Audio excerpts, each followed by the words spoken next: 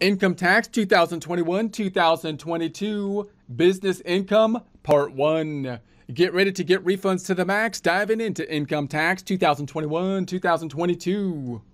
Most of this information can be found in publication 334, Tax Guide for Small Business Tax Year 2021, Income Tax Formula, looking at line 1, although we would have another schedule basically being an income statement, income and expenses, the expenses basically being deductions, the net then flowing in to line 1, income of the income tax formula, and page 1 of the 1040 we're looking at now. We've got the Schedule C flowing into Schedule 1, then flowing into page 1, Form 1040, line number 8. Here's an example of the Schedule C, basically an income statement. Now looking at the business income, and that's going to be the top line of, in essence, the income statement that we would expect to see basically on the Schedule C. So this chapter primarily explains business income and how to account for it on your tax return and what items are not considered income, and gives a guideline for selected occupations. So clearly when we're thinking about income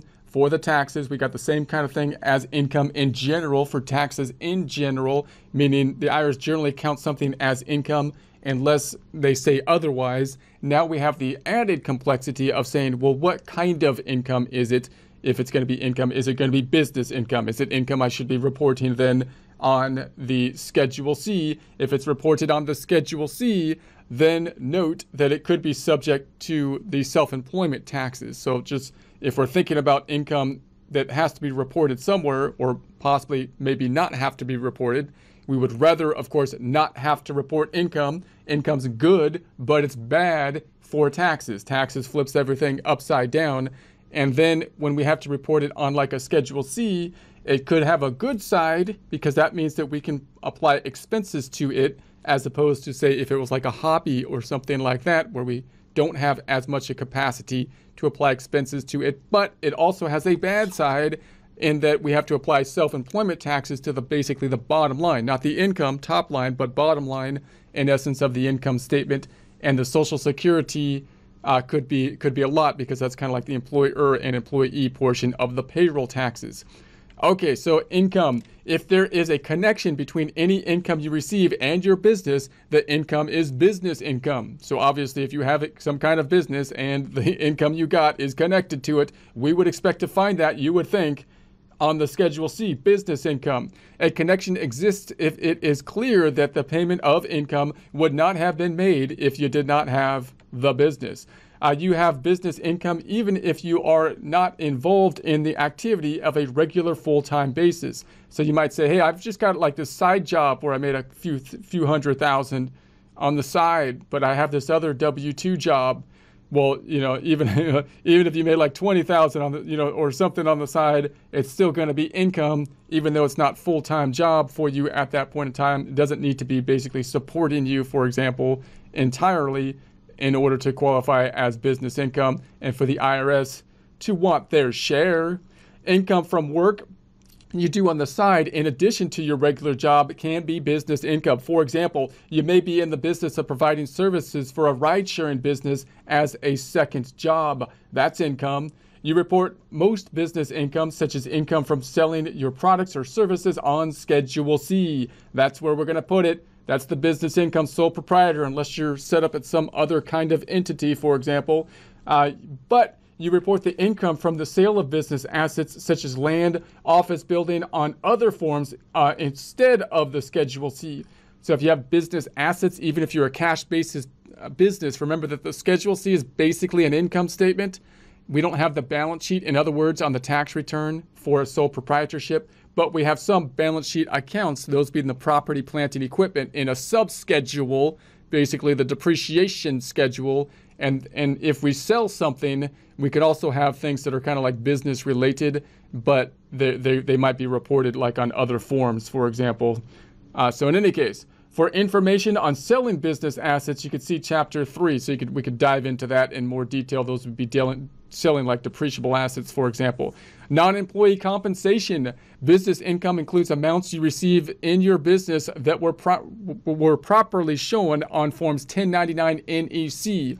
So if you have a sole proprietor business, like you're a contractor or something, and you work for other businesses, like corporations, then they're going to want to issue you a Form 1099 because they're required to by the government. So you will likely be getting documentation showing the amount that they paid you. Notice that the amount that they paid you is not going to be the net amount. It's going to be the gross amount, meaning the total amount. They're not going to take into consideration the expenses that you have. They're just going to pay you that, what they pay you. That's what they're going to report. So all the expenses that you have, you got to report them on the Schedule C. Otherwise, the IRS will only have these 1099 NECs, and they'll try to charge you on the top line, the gross income, instead of the net income, because they don't have any of the expenses. Also realize that if you're in a business where you're not working for another business, but rather for like an individual, a customer, a consumer, such as like a hair salon type of thing or something like that, then you're not going to get a 1099 NEC, because obviously the government cannot pressure an individual to give a 1099 because they don't have the same kind of leverage, because the individual doesn't get a deduction for getting their hair cut, for example. So that means you're not going to get the 1099. The IRS doesn't have the 1099, but you still have to report the income, because the 1099 should just be a reporting document to double check that you're doing your job of reporting the income, right? The tax system's supposed to be like a good faith system where you report the income that you've earned, and it's turned into not so much good faith because the IRS wants to have the documentation. But even if you don't get the documentation and the IRS doesn't have it, you should still and are required to report the income. So this includes amounts reported as non-employee compensation in box 1 of the form. You can find more information on the instructions on the back of the Form 1099 NEC you receive. Payment card and third-party network transactions. If you are in a business, you may receive a Form 1099-K representing total dollar amounts of total reportable payment transactions. So here's another kind of format that you might get basically your business income in. Hopefully you're tracking the income on your side too, like in some kind of accounting system. So you would know, you already have your income number.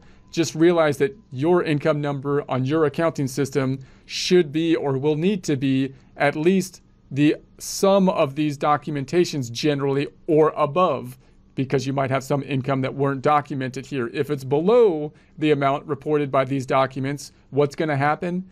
The IRS is going to say, hey, wait a second. We've got a higher number on the top line, the income line, not the bottom line, not net income, the top line of the income statement, higher than what you reported. We think you underreported, so that you're almost surely going to get some questioning about that, right? Because they have the documentation. The computer can come up with a question about that kind of problem. So you would think that your income would be at least the sum of those 1099s or higher. And then your net income might be quite much lower, because then we have the expenses. So this may not be the amount shown you should report as income, as it may not include all the receipts, and it may include items that are not included in your receipts, such as sales tax. So business income deduction, income you report on Schedule C, may be qualified business income and entitle you to a deduction on Form 1040 or 1040 SR line 13. See Form 8995 A or Form 8995 to figure your deduction, if any. So we may dive into the business income deduction in more detail in future presentations. Kinds of income.